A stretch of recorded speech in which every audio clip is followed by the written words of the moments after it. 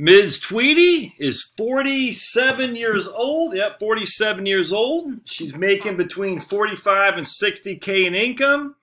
She thinks her expenses, her expenses are $2,500 a month right now. She has $120,000 in her 401k, and she wants to retire between 65 and 67. Can we make it work? It's interesting. So let's dive into this a little bit, shall we? So we're going to look at old Ms. Tweety here. And, I'm interested by this. So she didn't tell me where her home was, so I'm just saying this. So basically, all I'm doing here is I'm saying she has a house that's worth $150,000.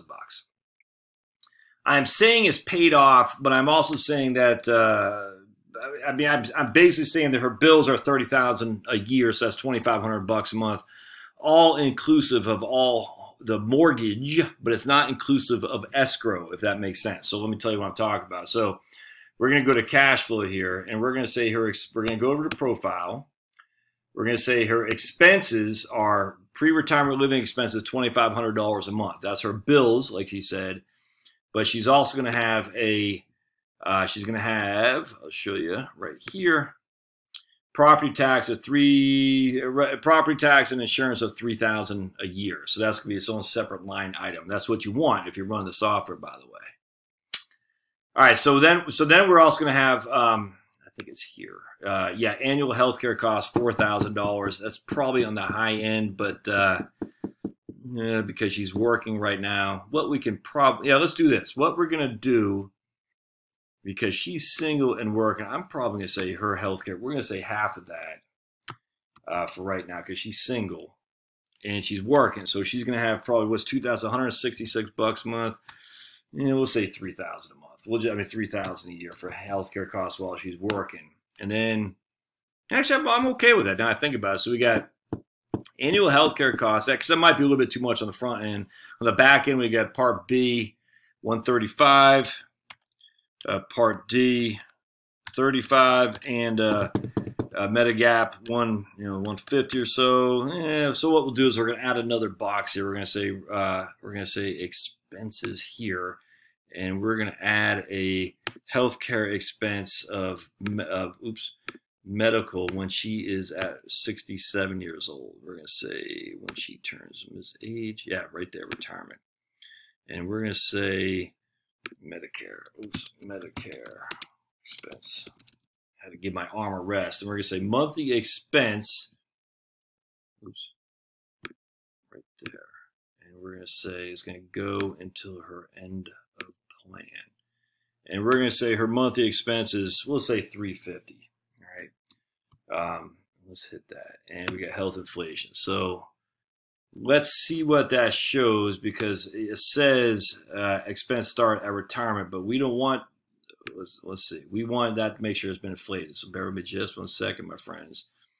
Cash flows and expenses at retirement, which is 67.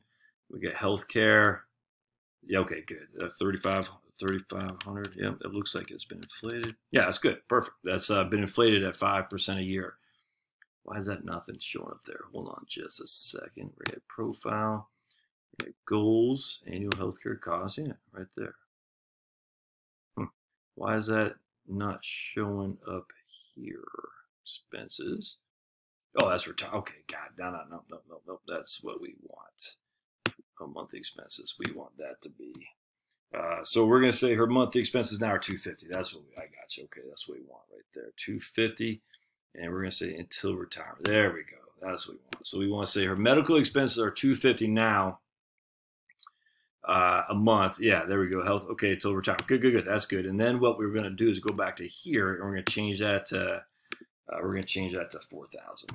like that. Okay, good. So basically what I'm saying is when she hits retirement, she's going to have Medicare B, D, a supplemental policy, and co-pays and co-insurance. In today's dollars, that'd be $4,000. In the future dollars, it'd be more than that because it's inflated at 5% a year. But she still has healthcare costs today of $250 a month, I'm saying, is part of her premium. Now, she said her bills are $30,000 a year. So I'm probably overshooting this, frankly, because I imagine her bills are $30,000 a year, so all inclusive of everything. But let's just see how we're shaking out here. So we can mess around with this until we're blue in the face. But Yeah, I don't want to. When I do the financial plans for people, I never want to overestimate. I always want to be like conservative, if that makes sense. I mean, never want to underestimate expenses and overestimate income. I want to be on the conservative side. So let's just look at cash flows. All right, so cash flows are going to go expenses. Yeah, good. Good. Perfect. Healthcare 3,000, housing 3,000, living expenses 2,500. Good. So our total expenses are 36,000 a year, 3,000 a month. That's fantastic. And then we go to her retirement, and it jumps quite a bit there, yeah, because then there was Part B, Part D, Medicare supplemental policies, and co-pays and co-insurance. So a pretty significant jump there for sure.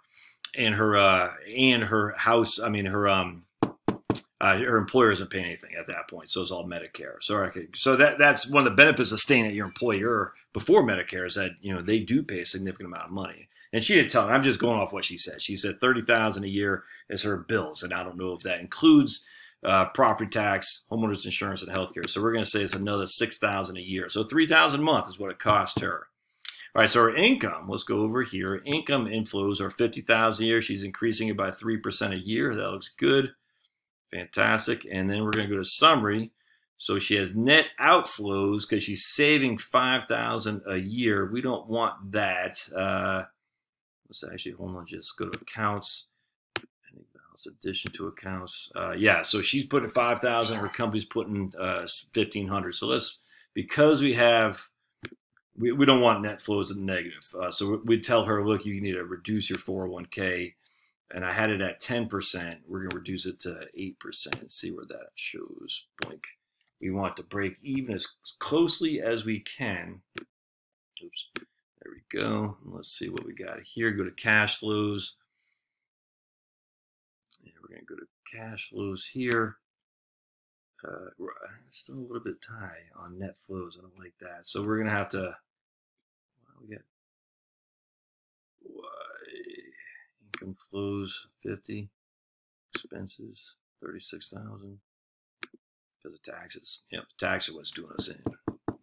So she's saving 4,000. We're gonna have to reduce that because she has too much outflows, and that's simply just taking on debt. And what's happening? I'll show you what's happening actually. She's gonna be pulling money. Watch this. Withdrawals from accounts. She's pulling from her 401k, which we don't want. So we're going to reduce that. We'll reduce it to 6% then, because we don't want her to be pulling money out of her 401k to make cash flow payment. That doesn't do us any good at all. So we'll do 6% there, and whatever excess she has will just go into a taxable account. All right, so let's see what we got here. Cash flows. There we go. All right, cool. So here, 54, she still has. Yeah, well, we're going to run with it, see how it shakes out here. The tax payment is a big one. Look at that. Big taxes until she hits about 70, about 81 years old. And it looks like her account's probably exhausted by that point. So she has income flows, 50,000. Other income flows, nothing. Then she hits retirement. She has Social Security. And then she'll start pulling money, her RMDs from her 401k, but it stops at 82 because she doesn't have any more money. We have her live until she's 92, about 90 as well, by the way. So she's run out of money here at 90 years old on a straight line return. So let's see what it looks like from confidence perspective. Yeah, that's not good. So that's when she's run out of money. Yeah, we got it. Okay. So, all right. So let's go back. What we're gonna do. See, the tax was killing it. Look at that, man. I mean, the taxes are eating 20% of her income. Why is that? So let's look at the taxes. I have her living in Georgia. And this only is going to reflect. Well, I tell you what, let's look at, bear with me just a second. Let's look at the taxes, cash flows, taxes. It's the FICA, the state tax in Georgia, and the Fed. So the FICA is actually basically her biggest tax for the most part. Not much you can do about that. State tax is still pretty significant. Feds.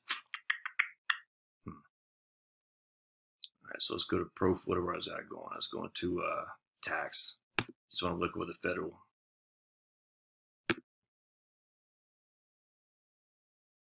Oops. Tax.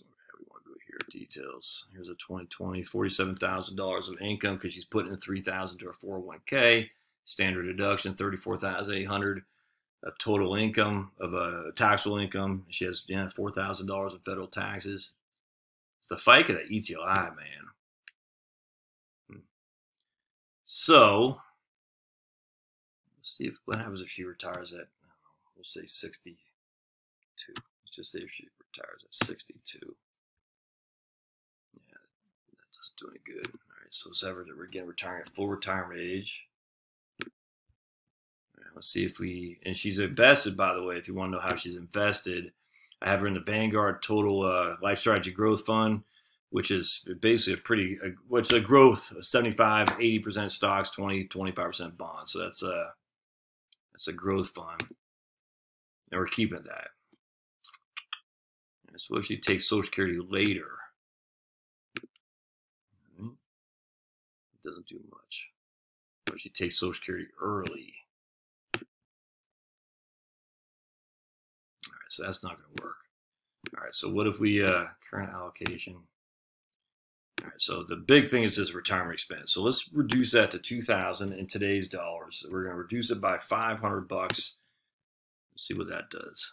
Now that changes something pretty good. All right, so you ready? What we're going to do then? Now watch this. Watch this. So right now, Miss Tweety's in the world of her. She's like, that's not going to work, man. But watch. You ready? Net worth. Oh, her home. Interesting. So let's just say she's now 67. Her home is worth $218,000. So let's go to our man Wade Fowles' website and see what we could get on a reverse mortgage. I said reverse mortgages. No, you did not say that, Josh. How could you? You scam. It's a scam. All right, so we're gonna say home appraised value. Got it. We're just gonna say $200,000. Well, actually, I guess we'll say $218,000. Might as well, right? We're gonna say we're just gonna leave everything Wade put in here. We're gonna leave in there, even though he says try to negotiate closing costs, all that. We're just gonna leave it all in there so I don't look like I'm whistling past the graveyard here. So what you can see, monthly insurance premium 0.5% on top of the lender's margin, on top of the 10-year LIBOR. All right, so essentially add all these things together. That's going to be her monthly interest rates. Was at 5.5. All right. She can borrow at the age of 60. We're going to make her age of 67. She can borrow 45% of the house. Did it change over for me? I guess so. Did that? Let's see. 60. So bear with me just a second. Let's say 62. Yeah. Okay. There we go. So she at 67. She could borrow 45% against the home. All right, good. So basically 100 against that $100, $109,000. And we are having zero loan origination fee, but we do have other closing costs. So our total closing costs are $6,600, which we're going to finance into the loan. All right. And so her net available line of credit is $91,000. So now what we're going to do is we're going to do a term payment. If she were to take it for $620, and we want to do it for a 10-year. 10-year is 10 years. The monthly and annual amounts available as 10-year payments, which lasts as long as the borrower remains eligible for the loan. So we're going to say that's an extra $500 a month that she's going to get from her home. Now we could just do it for term certain of 20 years. I just, for an extra $127 a month, where you have where it's done in 20. I don't like it. So we're going to go over here. We're going to go to profile. We're going to go to income, and we're going to add a reverse mortgage income. All right. So we're going to say reverse mortgage. All right. And we're going to say annual amount $6,000. But it's not $6,000 because she will get it with inflation. And I think I'm inflating her house at 2%. So we got 20 years left. So $6,000 is our present value. We're going to get 2% inflation for 20 years. That'll give us $8,915, what it will be at that point, 8,915. So we're inflating the house at 2%, which means we're inflating the equity she'll have in her home at 2%, which is what is used to derive how much she can get from her line of credit on reverse mortgage. And we're going to start that when she retires, and we're going to end it when she dies. And we're going to increase that by, oh, I guess I'm already doing that. Cool. By 2% though. Oops. We're going to increase that by, come on, man, kill me. All right, 2. And then it's not earned income, it's tax free. All right. So now we're adding another $500 a month in today's dollars. Did I do that right? I don't think I didn't do that right, because it's going to be 218 in the future dollar. Yeah, I do need to add it. It does need to be 500 to 6,000, because I was using a future value of the price of the home to get that 500 a month. Okay, gotcha. All right, good. So that's good. All right, so now, and that does that increase? I don't think it does it? I don't think these term payments actually increase. So we're going to make this a not increase with inflation. We'll say it does not increase with inflation. And we're going to say she gets that at her retirement. Let's see what it does here. I have no idea. Well, it increases it nicely for sure. Look at that. All right, so here we reduce the expenses by $500 a month. And we increase her income by $500 a month, because she has that other source of income with reverse mortgage. Now she's at a 53% retirement probability. So let's see if we change Social Security. It's the freaking tax, that FICA tax to 64. Oh, that's interesting. That's interesting. I like seeing that, man. So let's take a look. So, and the blue vein never runs out of money. So the blue vein, while it goes down, the median is 208,000 at 90. The median is always above zero, significantly above zero. It's well into the 6 figures.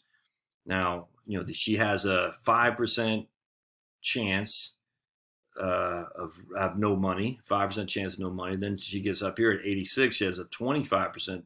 Yeah, right there, 25% chance of no money. That's a bet I'd be willing to take. I'd be willing to take that bet. Let's see what else we can do. All right, let's go to current allocation. I wonder if we I don't want to make the portfolio more aggressive. It's already aggressive enough. What if you're retired? I'm just 60. Oops. Oh, 68.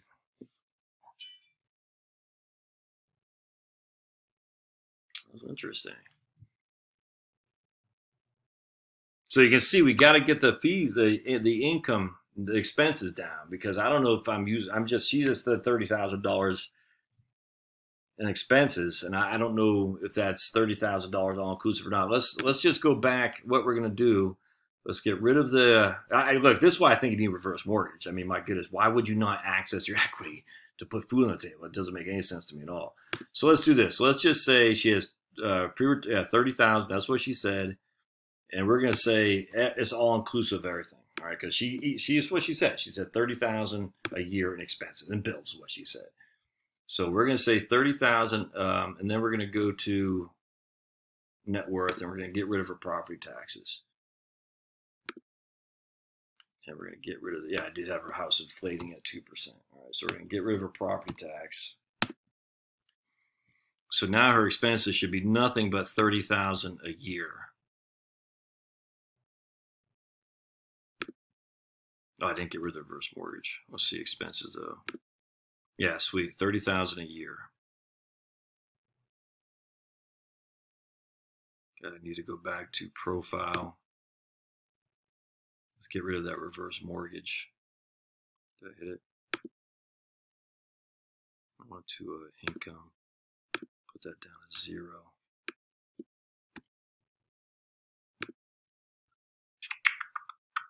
And we want goals. Yeah, okay, good. 30,000. Okay. And annual retirement healthcare costs. Good. When she hits retirement. So now when she hits retirement, she'll have $30,000 a year in expenses plus the $4,000 of Medicare Part B, Part D, and Medigap and co-pays and co-insurance. All right, so let's look at this. We just got rid of the reverse mortgage stuff, and we're at 99. Yeah, look at that. That's fantastic. So let's do current strategy. Let's do current strategy. So it drops to 62%. That's still pretty good, man. Watch the confidence here. Yeah, I mean, look at that. Again, when she's 86 years old, 87 years old, she has a 25% chance of running out of money. But I'd take that, absolutely. And then if we just do a couple things here. Oh, that was good right here. There we go. All right, cool. All right, so let's just do a couple things here. We're going to say, okay, let's take Social Security at 70. What will that do? Oh, that's fantastic. Yeah, that's good. Now it does, taking Social Security does increase our probability of success by almost 10% from 52 to 57. That's actually 10% increase. It's not 5% increase. It's actually 10% increase. 5% above divided into 52 is basic 10, basic 9. It increases our liquidity when we're dead as well. And then you can see, yeah, I mean, that's good stuff. All right, so now, what if we made that 2250? This is what's amazing me, how just the contingent on just a couple $100 on each side of the equation is, it's nuts. Yeah, 77%.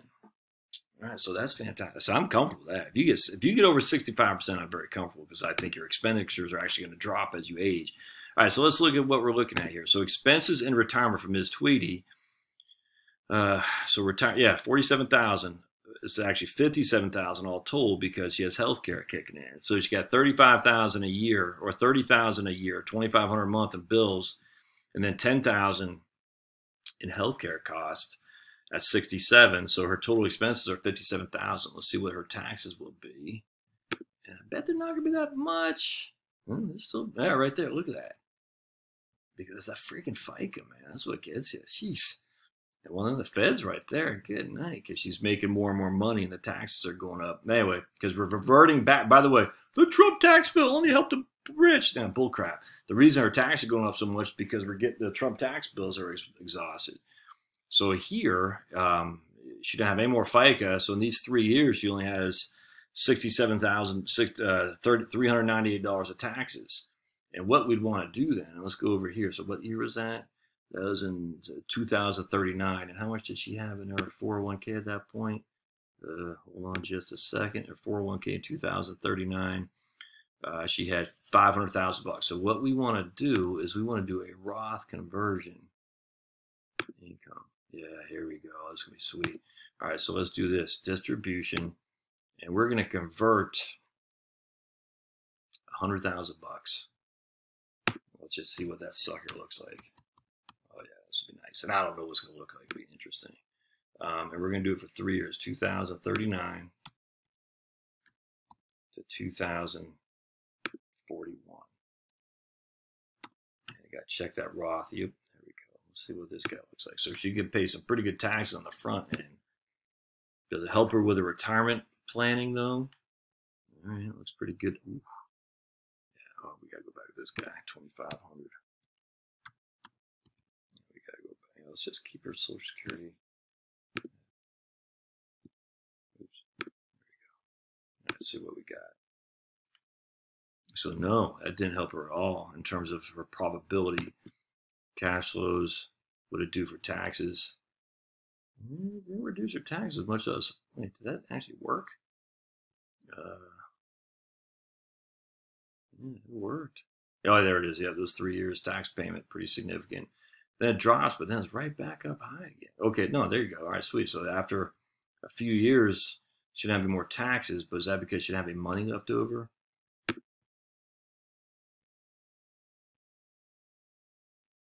Oh, believe the Roth. Yeah, so that 401k is exhausted, but the Roth IRA is still there. All right, last thing here. We're going to hit,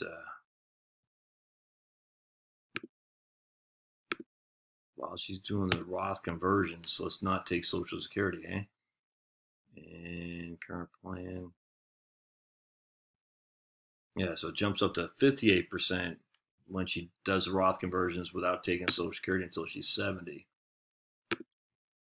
And her taxes, when she hits 70, yeah, they drop pretty good. Oh yeah, look at that. So that's nice. So when she hits 70, she pays 2, 3, 4, 5, 7, 8, and then it goes nothing. And it didn't go to nothing because she ran out of money, I don't believe. No, she's still. Oh, look at that. Oh, that's a plan right there, man. Take her Social Security at 70, do Roth conversions from basically the day she retires until she's 70. That's, man, that's the freaking cat's meow right there. And she's still got a pretty good chance of not outliving her money. I know it says only 58%, but let's look at confidence. Oh yeah, look at that. The blue, it gets close to 0. I mean, it's still in 6 figures by the time she's 90. But I'm willing to take that risk for sure. That's fantastic. Let's just say we drop this down to 2250. I'm just curious. And we're going to keep age 70 for Social Security. Let's hit this guy, and we're going to hit this guy. I bet it's going to look good. What will happen? Oh, 22,000. Oof, yeah, we don't want that, man. We want 20, oops, 22. 50. There we go. That scared me. Yeah, 76. I'm comfortable with that. I'd say this is fine without question. So here we're taking 2250 at her retirement at 67. She's taking her Social Security at 70. She's doing Roth conversions from 68, 9, 70, and watch the tax man. Look at that. Yeah. And that's, I mean, we're talking 6%, 7% because because she still has money left over in her 401k account. So we can do anything in that regard. We said, no, let's put more into the Roth. We do whatever we want. But here's to go to accounts. Yeah, look at that. She never, I mean, here's where she's taking money out of her 401k, but she's not, I mean, so her Roth is worth $845,000. So what we'd want to do is say, no. Forget that. Let's, when we got to take RMDs, but we're not going to take, I mean, look, withdrawals from accounts. We're not going to withdraw $41,000 from a taxable account when our RMDs could be, $8,000, $9,000. That's stupid. And we'll just take it from the Roth, man. But it doesn't let you do that in the software, which drives me crazy, actually. So I'd say, look, once you start getting above your RMDs, just pull from the Roth. Anyway, that's the way to do it, but it won't let you do it in the software. Anyway, there you go, Ms. Tweety. You got some stuff to do here, but if your expenses are truly $30,000, you make $50,000 a year. You got 120. You're putting away 6% into your 401k, and your company's matching 3%. You retire at 67, take Social Security at 70 with your Roth IRA. That's been invested aggressively. I mean, you're in an 80-20, 75-25 stock to bond portfolio. I mean, you're freaking golden, in my opinion. And that's not even including, if you say a reverse mortgage, or it's not even including if you make 60,000, like you said, it's between 45 and 60. So hope this helps. This is a financial planning that we do here. And this is someone who's 47 years old. So that's good stuff. All right, we'll see you next time.